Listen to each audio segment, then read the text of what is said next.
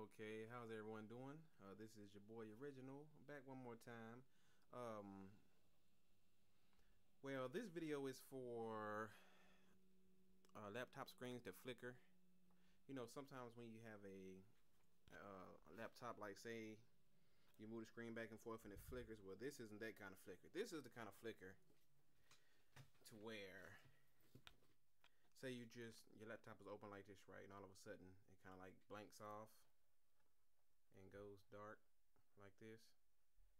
Well, the reason is because they make switches, not the kind of switches that you see maybe like in the corner up here or right there in there somewhere that you close and it cuts off, but the kind that's magnetic.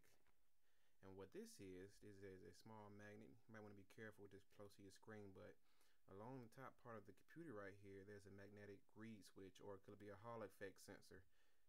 And to find it, you take a small magnet and you go across and it cuts off.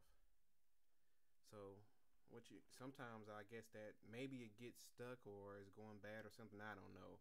I was just messing around with it and I read about it online. So to find out if you have one of those and that's the problem, just take a little small magnet, go across right there, and maybe it can loosen something up on the inside that may be stuck or whatever whenever you open and close it. Or it could be maybe the magnet just getting weak. But hope this helps you out. You can probably replace that part or something. Or let's say if your screen just cuts off, just take a magnet, move it across up there and cut it back on. A temporary fix or whatever. So anyway, hope this helps. Peace.